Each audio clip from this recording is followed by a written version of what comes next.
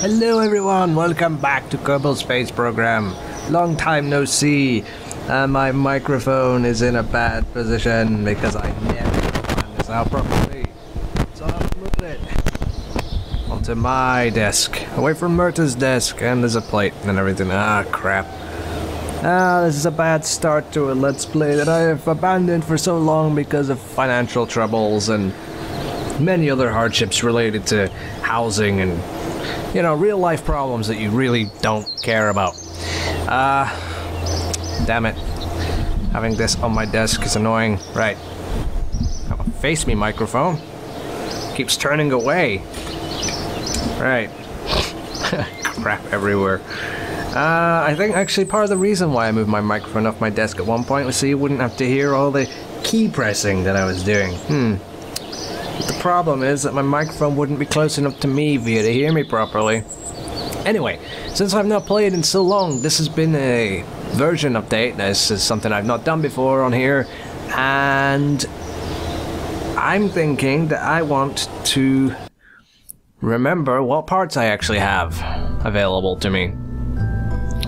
So, very basic parts. I could make a stay putnik satellite. Do I have anything to keep it alive? Very basic solar panels. Right, alright, we're making a stay putnik. Why not? Right. First thing we want, command pod. We need to build the thing that's gonna get it there. I really should switch off the overlay for Dxtory since it's in the way of these tabs up here. Oh, I'm an idiot. Okay, I want the top thing to be really small and a very simplistic little Tigi engine. You might be thinking, okay, what's the point of the Tigi engine? It's just a backup. It's not the main thing, and I don't even know what I'm talking about. Now then, I don't have any of those like nuclear power thingies, so alright, it's that small. Go on top. And I don't have a junior version of this, so yeah. Okay, let's put this here, and I normally don't keep recording when designing the ships because it takes a while usually. This time I figured I may as well. I've not done this in so long. Why not? Like that. That should be enough solar power for this thing not to run out. Okay. So now, if I... one of these diddy ones. See, it looks all wrong. I can't, like, fix that.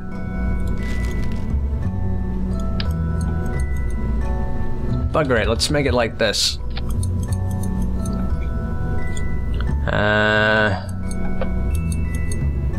Yeah, I want these long fuel tanks.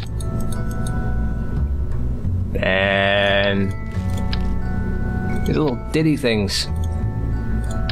It's so nice to have struts. Prevent everything from wobbling. Now I can fix those together like that.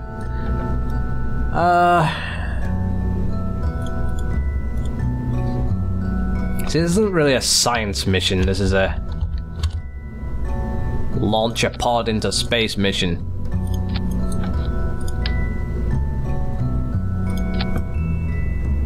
Why not? I want my Kerbal to be able to get out safely. Because I could put a bunch of diddy little landing struts on it, I suppose.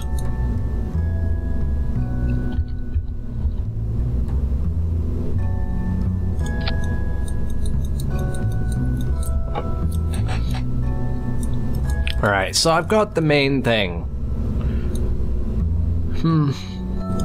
Actually, I'm gonna need a way to, like, decouple my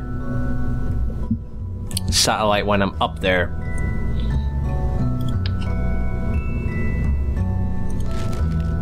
So give me a second to think about this because I'm really dumb. Yay, that would be cool if I would do that, but I've not built anything in so long. Everything feels foreign to me again. Do I want the pod to be big, or do I want it to just be standard sized?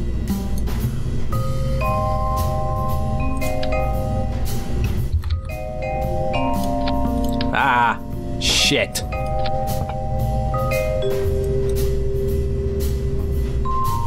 Come on. There we go. There. No. There. Perfect. And now I want something sciencey. Mobile Processing Lab, Science Junior. An entry purchase in R&D. Wait, so that's listed there, but I can't. I don't get it. Ah.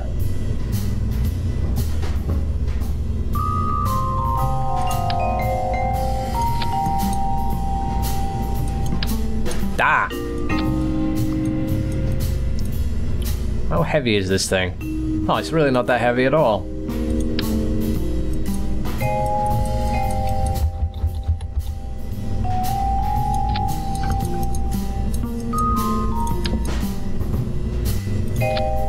There. I want to be able to measure how hot it is up there.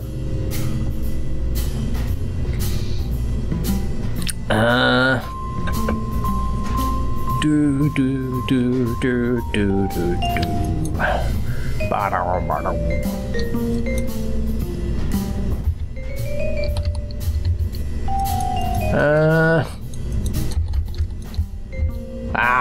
Being really stupid.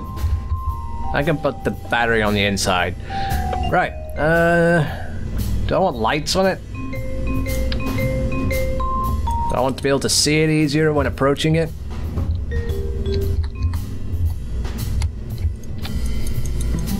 I'll put one light on it. I'm pretty much making this heavy on one side, aren't I? Gonna need to add a battery to it at some point. Oh wait, I added a battery, but it was only a small one. I'm being so dumb. As usual. There, that can cover up that other battery.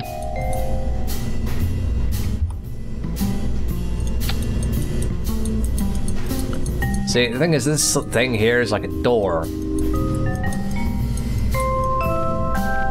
Unless, of course, I put the door thing on the other way around. Give me a second to take a look at that.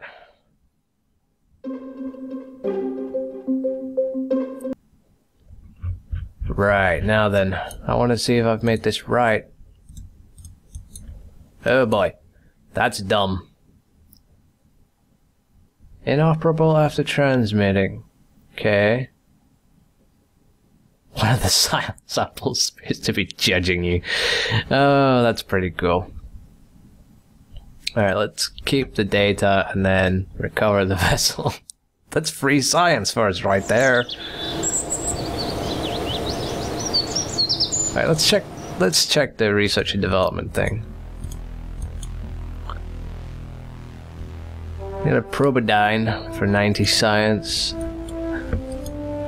Precision engineering, I want that. The electronics thing I could do with, but I don't need it right now.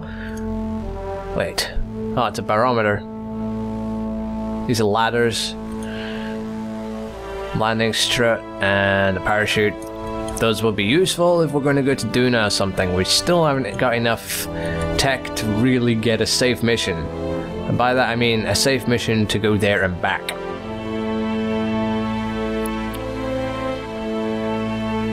Because that is our plan at some point.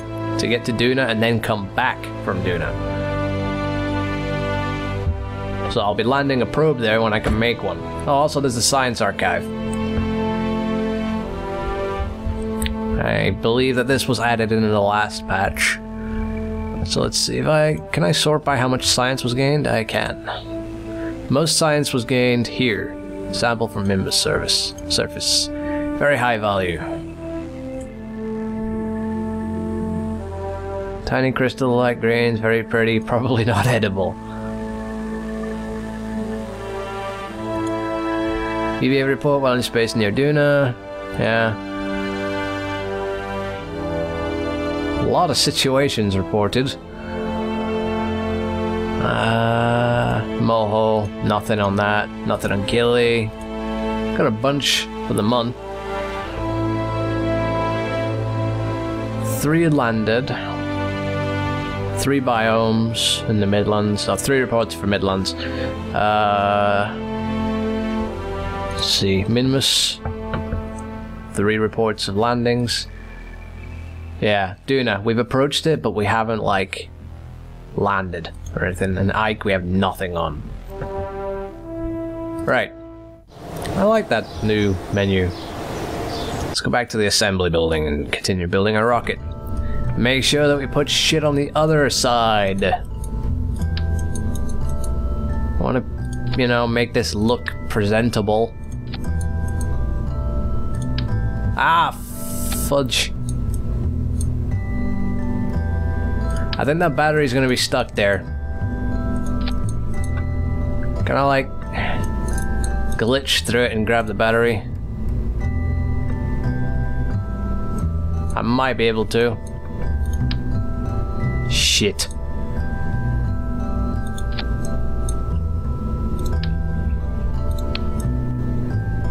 Come on. Oh, no, wrong way.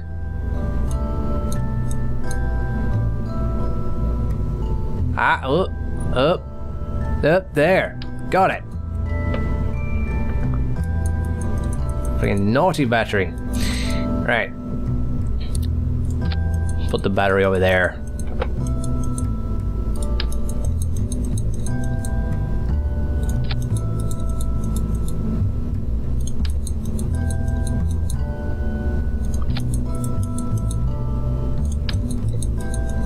It's probably annoying hearing that click as I move the thing around. I apologize.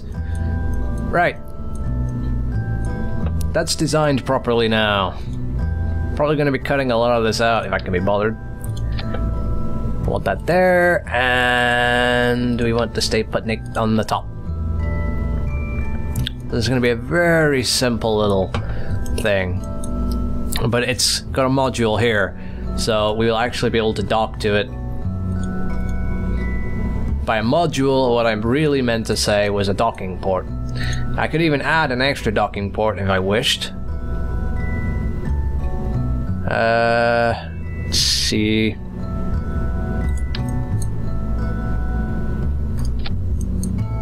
I want something for a Kerbal to be able to grab onto if he flies out there.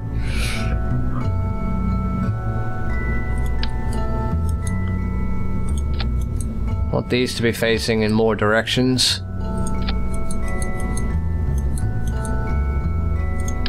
Yeah, that thing's there to repair them, why not? We don't have to do repairs on shit just yet, but maybe in future versions we'll have to repair stuff.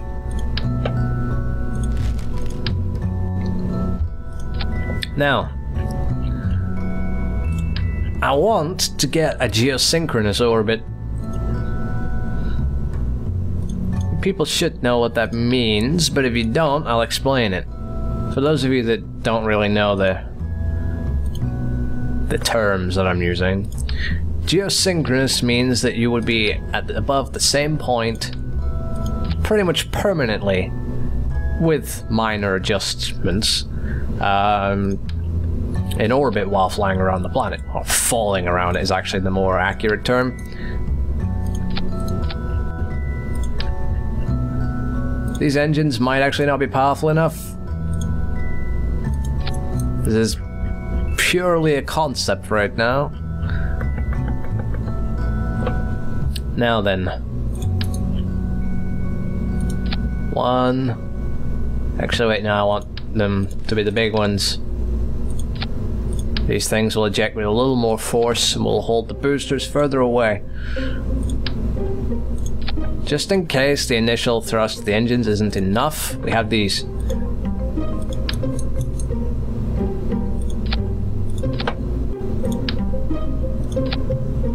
Usually I like to not use too many struts because it looks bad, but because of the limitations of Unity and whatnot. We pretty much have to. Right. This looks like it will go somewhere. I'm not sure if it will get us into orbit, but it's going somewhere. So I want these to fire first, then these, and then this.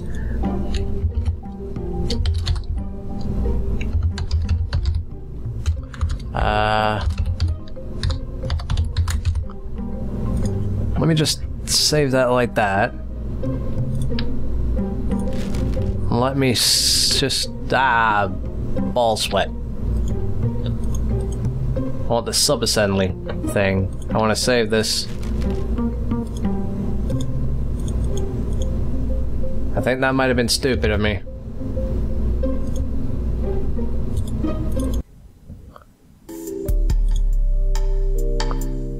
Yeah, it was. I did it all wrong.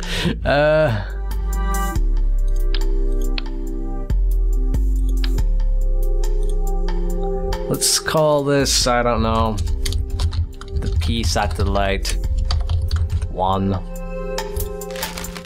And then let's call this the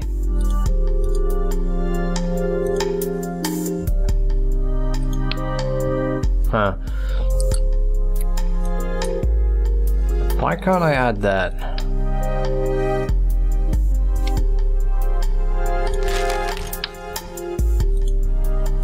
Interesting.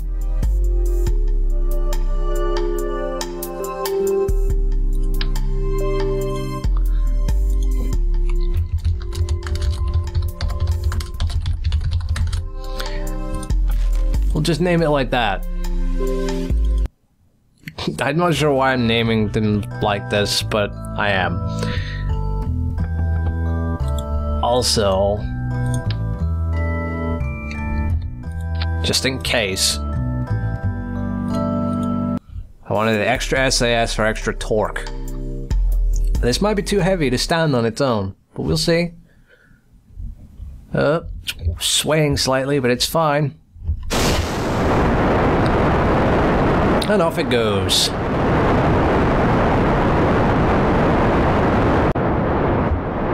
Now I need to start turning over. I don't want to turn over too much though, because these engines are not that powerful. I don't want to lose too much vertical lift. Vertical thrust. When I get to about 20,000, I'll roll over to 90 degrees. Well, 45 degrees rather. I got confused because I'm pointing 90 degrees, the equator. There's a thing in the water over there, I forgot what that was. It's been forever since I've done this that I'm actually forgetting what things are. I just remembered that I put these things in orbit. Did I say I was going to have these things meet up with each other? I mean, I have the observations lab. But I call that an observations lab, but it's really not in a geosynchronous orbit, so what could it possibly be observing? I don't even understand my own stuff.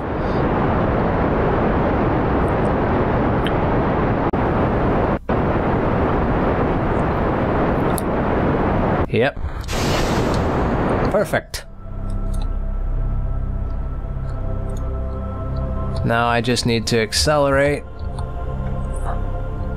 to our 2 million meters mark. I'm pointing down slightly because I don't want to have to like recircularize the orbit all that much. I don't want to have to make too many corrections when I get there. So again, point in the direction of the little circle and then burn. Facing very slightly down to bring the apoapsis closer to us, to circularize it. See, pointing down, apoapsis closer to you. Pointing up, apoapsis would be going, you know, the other way.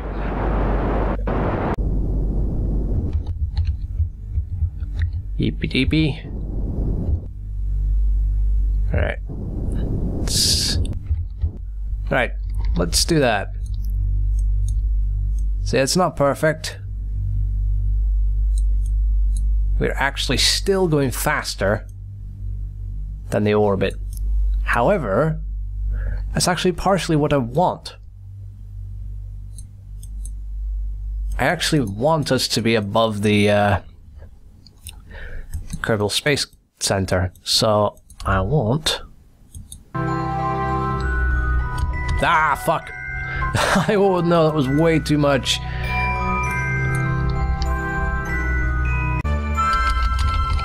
Right, now let me increase the size of our orbit to about 2.1 million. There.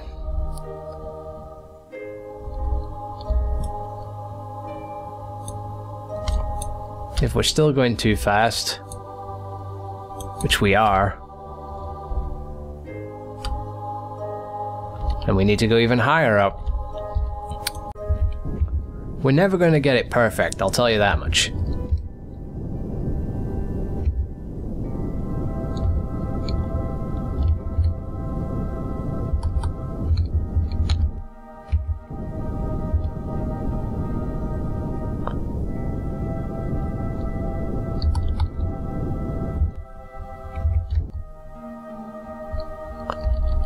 There. And we're still going very slightly too fast. It's definitely better though.